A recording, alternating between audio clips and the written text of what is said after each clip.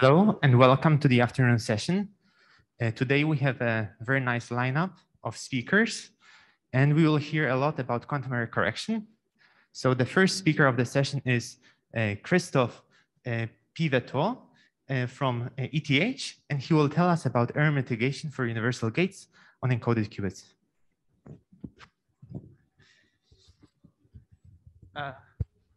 Thank you very much for the introduction. It's a pleasure to be talking about this work today, which was done in collaboration with Sutter, Sergey, Bravyi, Gambetta, and Kristan, Temme.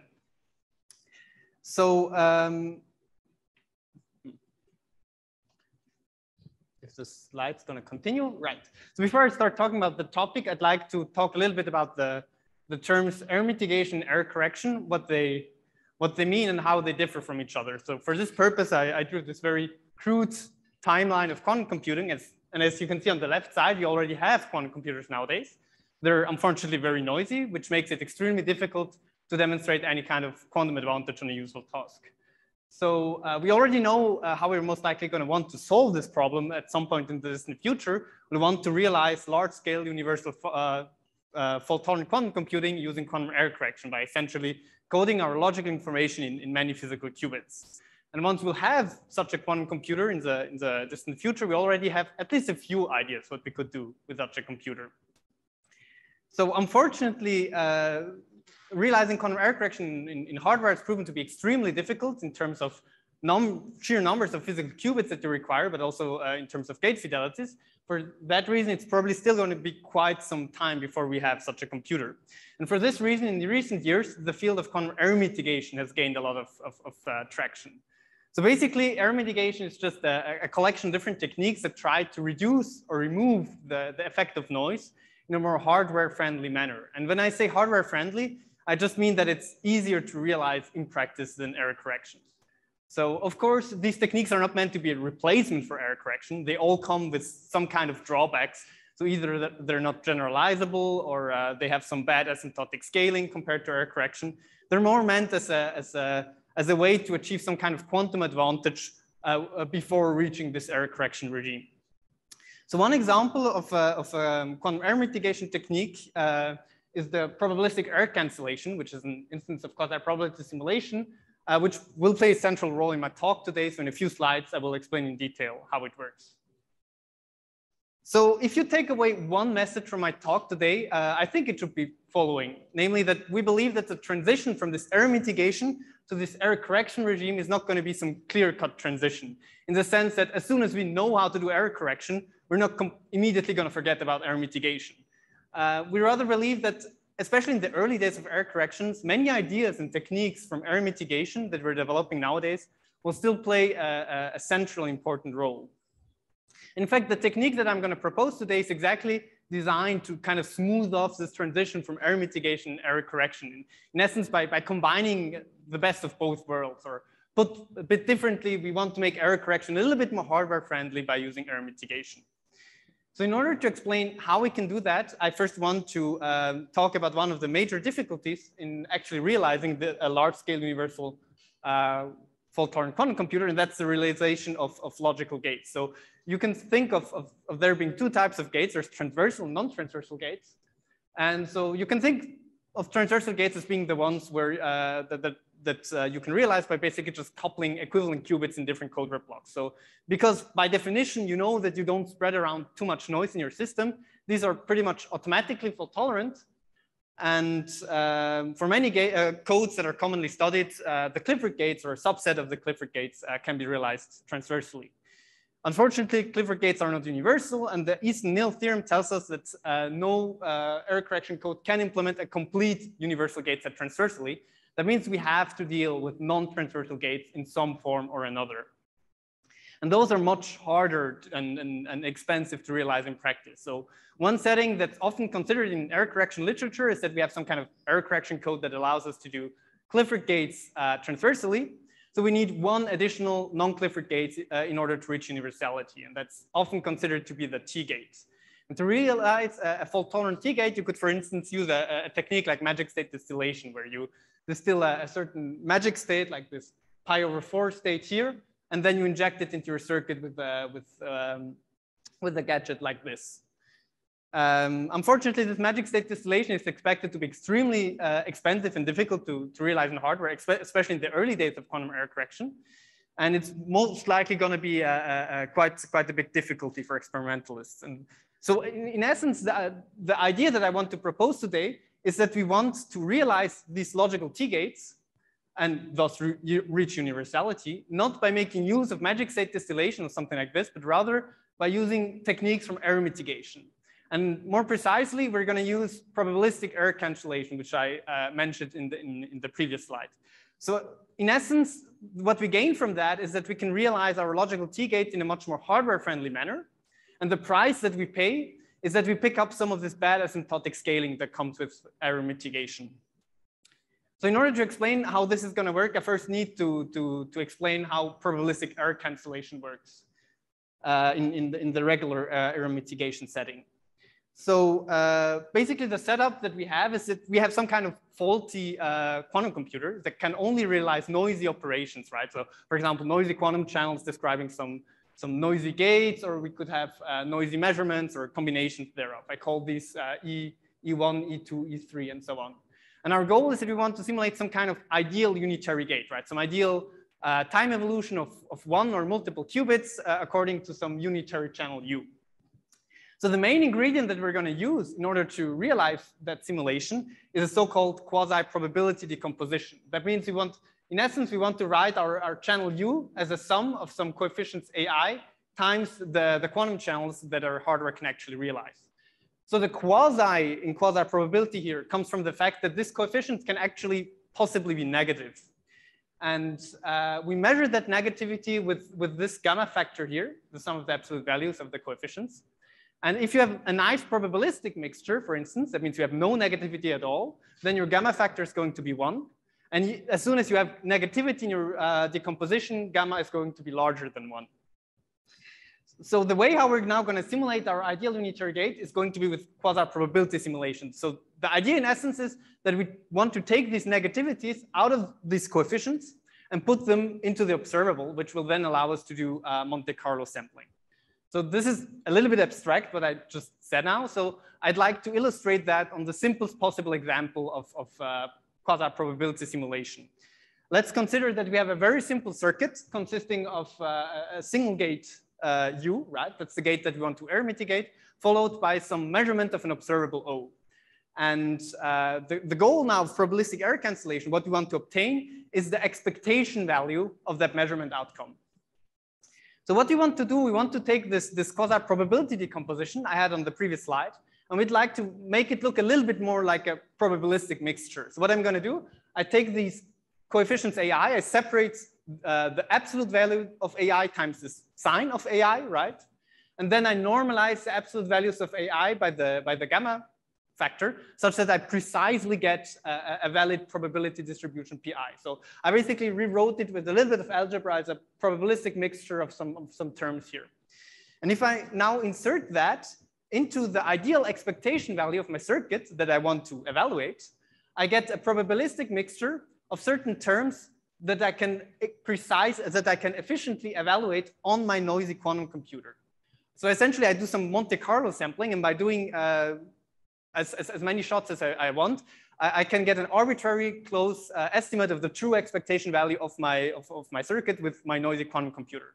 So to be a little bit more concrete how this Monte Carlo sampling looks like in practice, what's going to happen is that every time that I run a shot of my circuit, I'm going to randomly replace my gate U by one of the channels EI that my noisy quantum hardware can actually realize. And the probability with which I choose the channel EI is exactly this probability PI that we have below here. And then at the end of my circuit, after I have done the measurement, I weight my measurement outcome by this gamma times signum of AI factor. And if I do this many, many times and average the result, I can get, again, an arbitrarily close estimate to the true expectation value of my circuit, of the noise-free circuit. And a very simple argument shows that if you want to reach a certain desired accuracy of your expectation value, the number of shots that you need to run scales with the square of this gamma factor, which again is a measure of the negativity of our quasi-probability decomposition. So of course, this is now a very simple example. I only have one single gate in my circuit. This straightforwardly generalizes to the general setting where we have many gates in our circuit that we want to error mitigate. And when you think about it briefly, you will quickly notice that the negativities of your individual quasi-probability decompositions of all the gates, they combine in a multiplicative fashion, which means that the total sampling overhead to error mitigate the complete circuit is exponential in the number of gates that you have in your circuit. So here you really see the advantages and disadvantages of error mitigation, right? So the big advantage of probabilistic error cancellation is we can in principle completely remove the noise without having to use any kinds of additional qubits, in contrary to quantum error correction. And the price that we have to pay is also a very hefty price, but it's a classical resource. We have to run much more shots of our circuits, and in fact, exponentially many in terms of our gates. So at this point, I'd also like to make a very brief remark about experimental realizations of probabilistic error cancellation. Unfortunately, while the theory sounds very nice, it's actually still rather difficult to realize this method in practice, because essentially you have a hidden assumption hidden in it, namely that you know the precise noise on your quantum hardware, which is something that in practice is not the case. And if you want to figure out what noise you have on your hardware, you need to do lots and lots of tomography. And doing tomography, especially on noisy devices, is extremely difficult and expensive to get right. And for this reason, it's actually only been very recent, January of this year actually, that I would say the first convincing realization of probabilistic error cancellation has been shown. So the reason why I'm mentioning this here is because when we're going to combine probabilistic error cancellation with error correction in a few slides, this problem of having to know the precise noise on our hardware will be significantly alleviated. So one big drawback of the probabilistic error cancellation will kind of disappear.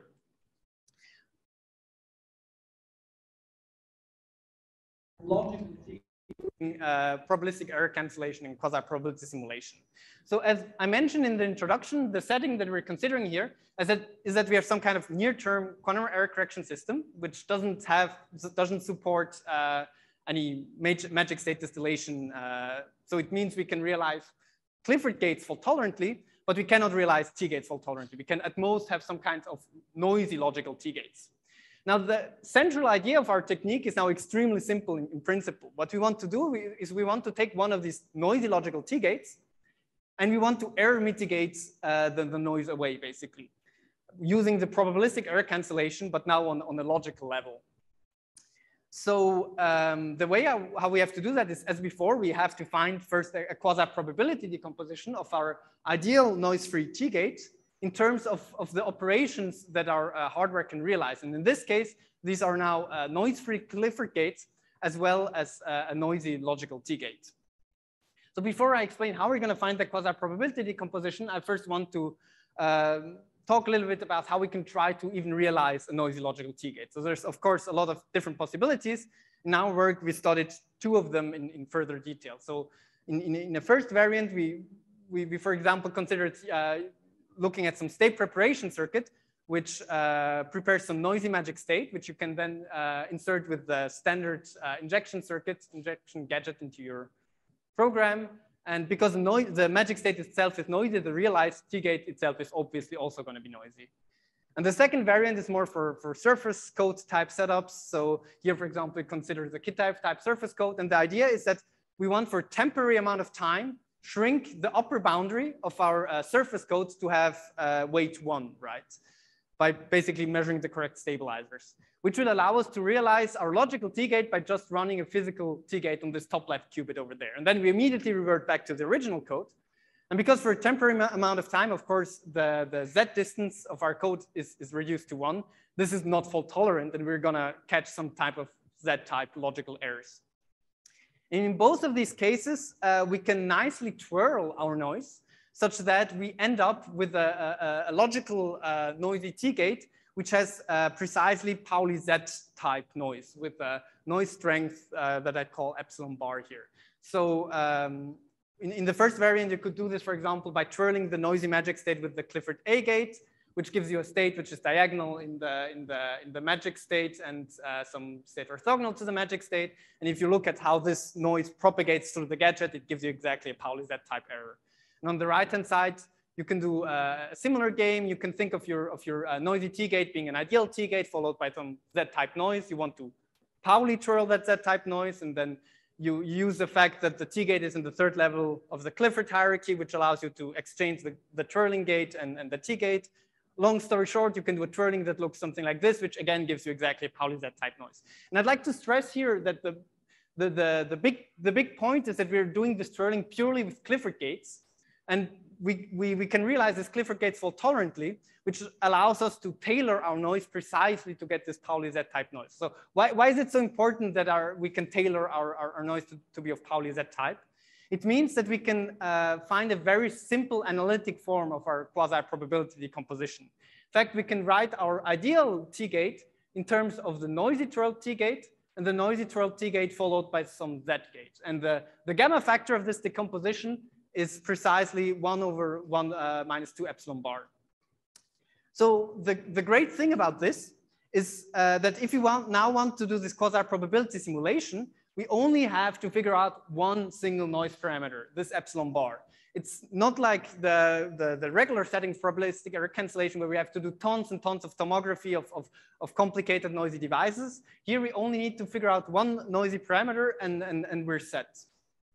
And in fact, there are some very simple protocols how you can try to find this epsilon bar in practice and experiments. So you could, for example, think of preparing some kind of logical plus state, applying the twirled noisy T-gate 8k times, or k is a natural number. And then you measure again in the plus minus basis. And if you plot essentially the expectation value of that measurement outcome versus k, you will get a nice exponential decay. And by measuring basically doing exponential fitting and finding the decay rate, you can efficiently estimate epsilon bar. Now, since we're doing probabilistic error cancellation, of course, we have to pay a price of sampling overhead again. We have to run more shots of our circuit. And since we're essentially only error mitigating the T-gates, now the sampling overhead that we have to pay is exponential in the number of T-gates that we have in our circuit. So we can do a simple back of the envelope calculation to try and figure out how many T-gates does the sampling overhead allow us to realize. So first of all, we notice that we can write the logical error rate of our noisy T-gates in first order to be proportional to the physical error rate. This is precisely because the realization of the noisy T-gate is not fault tolerant. And if we now fix how many shots we're willing to run of our circuits, which is equivalent to fixing this gamma to the power of 2 times number of T-gates, right? The number of actual T-gates that we can realize will scale as some constant divided by kappa epsilon. So I think this plot here nicely summarizes everything. When the physical error rate that we have on our hardware decreases, the number of T-gates that we're able to realize with the methods increases, obviously. And also when we're willing to run more shots of our circuits, the number of T-gates that we can realize will also increase. And the number of T-gates for realistic numbers is somewhere in the ballpark of thousands to 10,000s maybe. So at this point, I'd already like to get to the summary of my presentation. So the central idea was that we took some noisy logical T-gate and we used error mitigation techniques, probabilistic error cancellation, to mitigate the noise away, which allowed us to get rid of magic state distillation or these kinds of techniques to reach universality. And one big advantage of this compared to regular probabilistic error cancellation is that we have a very simple noise characterization. We don't have to do any kind of complicated tomography and understand precisely how the noise works in our hardware. We only needed to find this one single noise parameter. So I think this table really nicely summarizes everything. So the advantage of our quasi-probability assisted quantum error correction is that we don't require this magic state distillation. That means we're more hardware friendly in that sense. And the price that we pay for that is that we have to pay a sampling overhead, which is exponential in the number of T-gates. So this is actually kind of reminiscent to classical simulation algorithm. Classical computers can also simulate Clifford plus T circuits with the overhead, which is exponential in the T count. And I believe the best known algorithm today has this 1.316 basis of that overhead. And basically, if you want to improve that basis, the only way how you can do it is by just finding a better simulation algorithm. Whereas in our case, the basis of the overhead really depends on the physical error rate on your chip. And even for very realistic values of physical error rates, that the basis seems to be by our back of the envelope calculation, much, much smaller than what classical simulation algorithm can perform. So this really gives a hope that these kinds of techniques would allow us to simulate circuits which are way out of the reach of classical computers. Okay, so I think my time is running out. So with this, I'd like to thank you for your attention. And if you have any questions, I'd love to take them now or any times during the conference.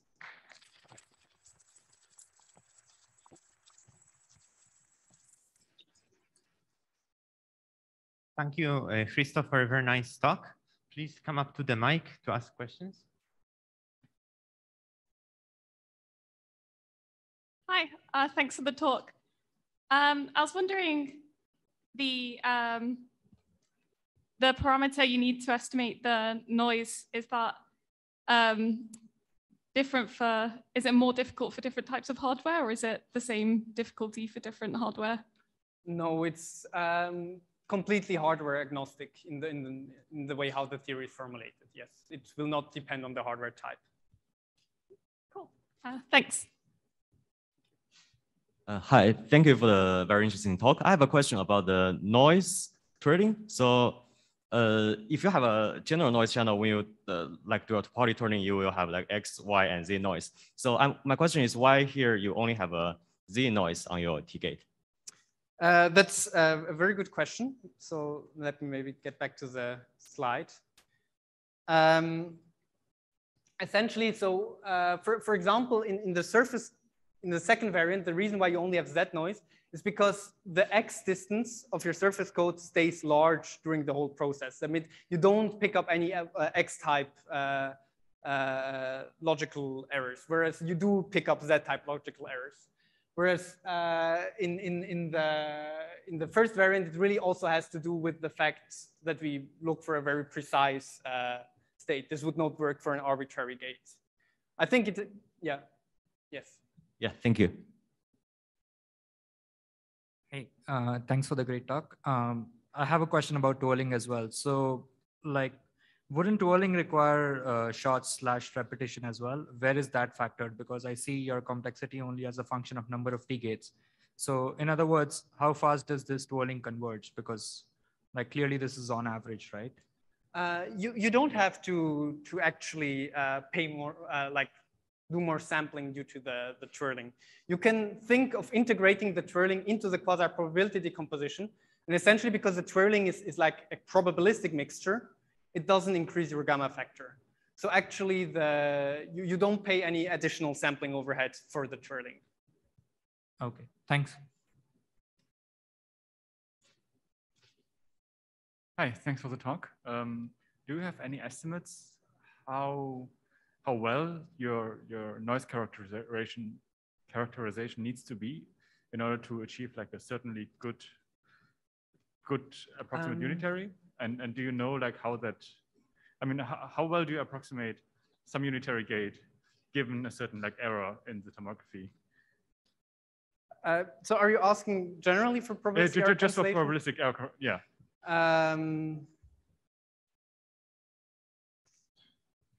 I would have to think about that. So of course you need very good quality. That's one of the big issues why probabilistic error cancellation doesn't work in practice. It's exactly what you're saying. You need very good quality estimation. I don't have on the top of my head like an argument to what level of quality you need it, but so I would have to think about that. Would you expect that like once you have some issues with or some mischaracterizations that everything would just blow up, or do you think there's some hope to like at least get better approximations, better gates? If the characterization is only a little bit off, right, you will still you will not remove the noise, you will reduce the effect of the noise still. So I think it's. But you would still have like maybe an exponential number of terms that you need to sum together to get the gate, right? Exponential number, sorry? Of terms to sum together, like in this decomposition of the approximate right, unitary. This doesn't change, yeah. Yeah. Okay. I'm not sure I understood the question. Okay. Maybe no, we can take it offline later on. Let's thank Christophe again.